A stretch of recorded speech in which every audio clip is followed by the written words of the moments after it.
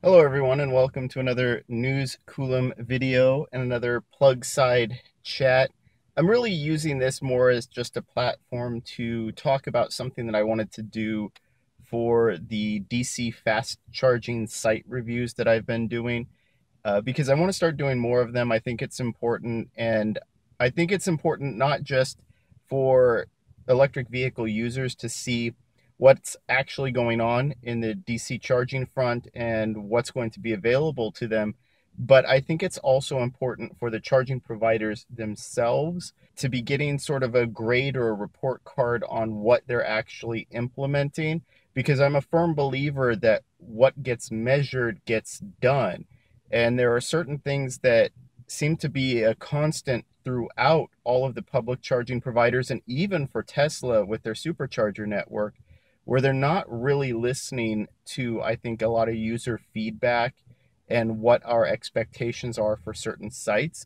And so I wanted to set up a way of actually grading these sites that we can sort of give a comparison, but also send a message to the public charging providers of what they need to be focusing on and what they need to be working on. So just up front, before I go through the 5 categories, two of the things that I will not be assessing these sites on. First is charging costs, because prices vary so much. And in a state like California, we might soon see where public charging providers are required to sell power by the kilowatt hour anyway. So all of these pricing structures, they're really easily subject to change. The other thing is reliability, because so much goes into reliability, and a site that's really unreliable one week might be completely reliable the next week. We see this across the board. Electrify America with their ABB chargers is having problems with the Spark EV, an older CCS equipped vehicle. But you see this, like I said, across the board. Even in Europe, you have the Tesla Model 3 with its CCS port having issues with the Ionity network. So those things will get ironed out, though, and they'll get fixed and corrected, because those issues with compatibility are what's causing most of the reliability issues with these networks. It's just not worth assessing or grading a score on that for something that could change so quickly. You get up to the date information from places like PlugShare, so it's not really of value to grade them on that. But the 5 categories that I will be assessing, the first is accessibility. And all of these categories, you'll get a score of up to 10 out of 10.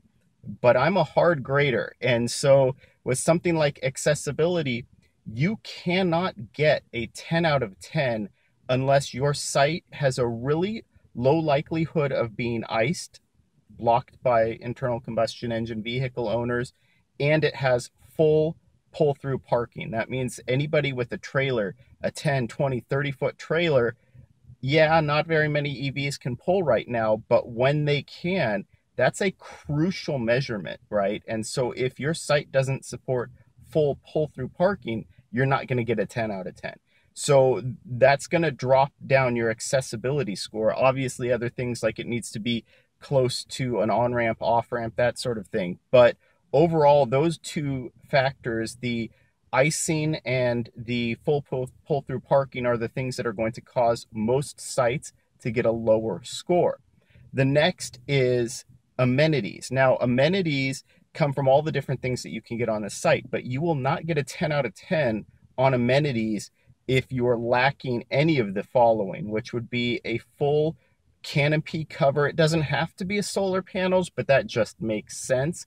But if you're lacking any sort of a cover or canopy for the chargers, you can't get 10 out of 10. If you're lacking 24-hour-a-day access to a bathroom, you can't get 10 out of 10. If you're lacking some sort of good lighting, open to the public eye, basically security issues, you can't get a 10 out of 10. So those are all things I think these public charging providers need to consider. So that's the amenities side. The next is going to be concentration. How many chargers are there per site? We see way too many sites with 1 or 2 chargers per site. That's not acceptable, except for maybe a few random, really rural, really low traffic areas. Otherwise, you want to see more chargers per site, but there really is a cap to it. Anything more than 12 and you're not really going to get a higher score. And part of the reason for that is it's my personal belief that once you hit that many chargers at a site, you're better off making a second site at a nearby location than you are expanding a site beyond 12 chargers.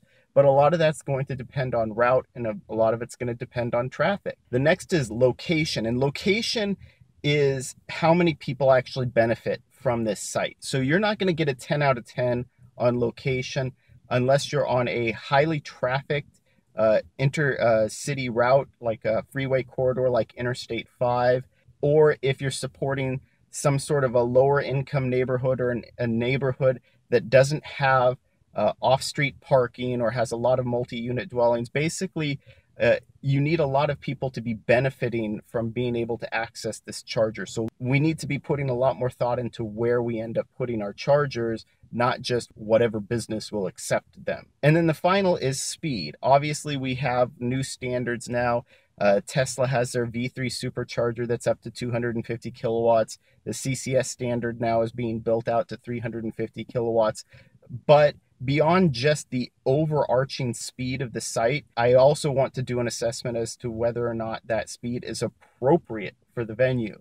So if you're at a site where someone's typically spending 2 to 4 hours, if you have a 25 or 35 kilowatt charger, that's not going to ding you. However, if you're a highway stop and you have a 50 kilowatt charger, you are not going to get 10 out of 10 for that. It's just too slow for the current vehicles and the upcoming vehicles for that purpose, right? We don't need 50 kilowatt chargers at gas stations. That's not appropriate. So let me know what you think of those scores. I'm going to give some examples of some sites that I regularly use and that I've already reviewed, just to give an idea of what kind of score they would see, and just sort of to show you that, yeah, I'm a pretty harsh grader. So far, I haven't seen a site that would get an A grade, and it's because most of them are missing something. So I included a link to that. There's some notes in it. So let me know what you think about whether these grades are appropriate, whether you think the criteria is correct.